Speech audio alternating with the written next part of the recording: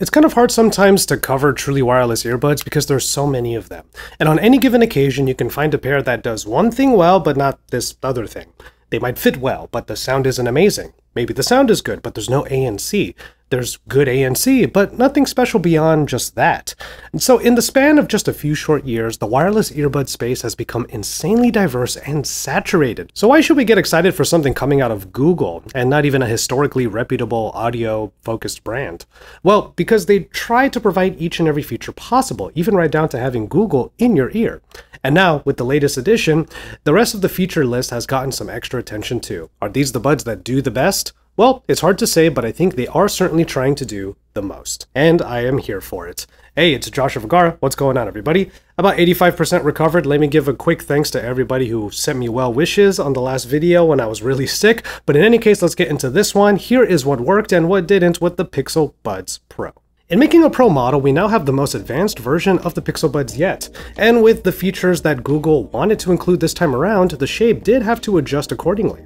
Comfort is subjective and literally different for every person, so this slightly more bulbous shape of the actual buds will, I think, work for most, but maybe not fit for some. In my case, and I say this pretty much all the time, I have the most average ears of all time, but the Pixel Buds Pro do feel like they fit in my ears better than almost any other pair that I've ever used. And I mean that literally. They actually fill the entire space right outside of my ear canal, making it so that the buds anchor super securely unless I'm really sweaty or, let's say, greasy. And of course, the business end is an in-ear design, so you'll have those silicone tips providing targeted sound and the bass response that you would expect. Oh, and you might have noticed in that previous clip that I'm using Comply foam tips on here. These came in literally like a day or two ago before filming this video, so I'm trying them out now, but this video is basically about the experience when factoring in the tips that came with the buds. Anyway, back to the fit. It's like the buds were made using a mold of my ears, so of course I will give positive marks to the design and the comfort. But everyone's experience is of course very different. If you have used similarly sized pairs of earbuds in the past and you didn't like those,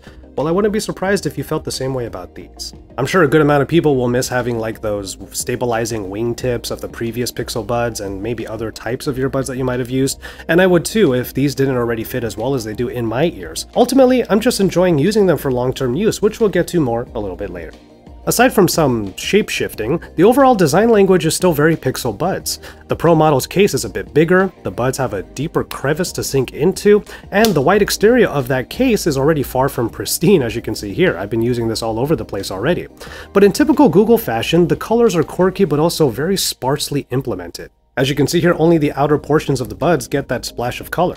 Now, ultimately, this isn't a huge deal, and I do love that this one is called lemongrass, but I do think it would be nice if at some point the color could splash further out. I'm ready for these to stand out more for reasons other than a case that looks like an egg that fell in the dirt. Speaking of dirt, the IPX4 rating does mean that the Pixel Buds Pro can take some moisture, but obviously, it's not the highest rating out there.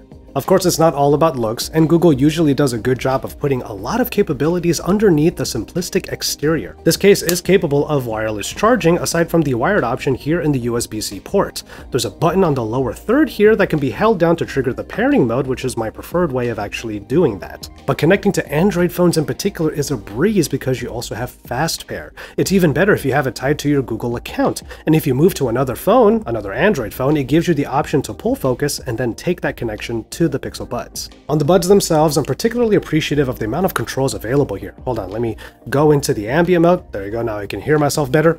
Usually on other truly wireless earbuds, you're missing some sort of control. Oftentimes, it's volume control. But you can do various taps for playlist control, and then you can hold to trigger the Google Assistant, with swipes forward and backward also available for volume control. Not often do you get such a complete suite of inputs, and it gets even more expanded when you set the hold function to trigger the Google Assistant. In my case, I have the left earbud set so that when I hold it, I can change the sound mode, but if I have the right earbud in, that one will trigger Google Assistant, so I can choose what experience I want if I'm only using one earbud. And the Google Assistant integration is the type I always prefer. Press and hold onto it to talk to Google Assistant and then lift when finished. You can ask it to do a lot of stuff, even change the sound mode of the earbuds, which is useful because if you do choose Google Assistant, well, you replace that function for that hold gesture. Also, if you press and hold until you hear a chime and then let go, the Google Assistant will read out notifications. The Pixel Buds have always been a good way of accessing smart features that Google focuses on, and the new Pros definitely continue that in a way that doesn't require you to have your phone in your hand all the time. So it's great that with all of these capabilities, the Pro moniker can also be an indicator of battery life. Honestly, I think this is one of the most important benefits to the Pixel Buds Pro, because none of the things that Google puts in would mean anything if after just a few hours, you're already set to take them out of your ears and put them back in their case. But the Pixel Buds Pro can go for like 11 hours, which is a number that we hardly see in many other offerings. Now, to be fair, it's actually like 7 hours because 11 is achieved when not using ANC. But 7 hours is still basically a full workday. And if you're like me and you use one earbud until it's done and then you switch over, you're definitely good for an entire day. I tested out this battery life on a flight to New York City. For a traveler like me that usually brings over-ear headphones with strong ANC for long trips, I decided to go minimalistic and just use the Pixel Buds Pro. Of course, 7 hours with ANC on is well beyond the 5-ish hours of the actual flight, so I had no issues rocking out to some tunes to pass the entire time. Now, that being said, I do have to admit that the loud environs of the airplane, and despite the company of the most well-behaved little puppo in the seat next to me, the ANC that partly defines the Pixel Buds Pro is only slightly above average. Now, in the right scenario, any amount of noise cancellation will be appreciated, but I'm just spoiled by the high-performing ANC from competitors like Sony. I'll posit that this isn't a deal breaker because the ANC is still good, it's just not the best that I've ever experienced. One bright spot I will mention here though is that the amount of noise cancelled was still comfortable enough that alongside the vents for better airflow that are in here and the level of comfort that I feel with them in, the Pixel Buds Pro were actually pretty effective earplugs when I just wanted more quiet. I could pause all of my media and just sit back and enjoy the lesser amount of noise that was around me. But what was more disappointing to me was the ambient sound mode. Even right now when I'm trying to talk to you, I can hear myself, but it's not that great. Despite there being a mic array that is decent for audio and video calls, I mean, you're listening to it right now, I'm actually using the Pixel 6a because it allows for the usage of Bluetooth earbuds as the mic source, which is kind of cool. And this is what it sounds like with both of the earbuds in. So it's got a pretty good mic array, but unfortunately they don't support the pass-through audio well enough to make it a killer feature. And finally, I'll end this portion with the sound quality, even though it's actually the bright spot. My reaction to the Pixel Buds Pro was that the sound was clean. That was the word that kept coming up, clean. It's got enjoyable bass that doesn't muddy the rest of the spectrum, voices are nice and resonant through the low to mid ends, and it's only at the highest volume levels that I felt a bit of a pierce from the higher frequencies. Repeat sessions of FM 84s running in the night were still properly immersive, bringing me those infectious 80s vibes. My point in bringing up the sound quality here is that it isn't extraordinary, but it is quite good. I hesitate to say that the Pixel Buds Pro are just an exercise in quantity over quality, but it is definitely one way you can look at it.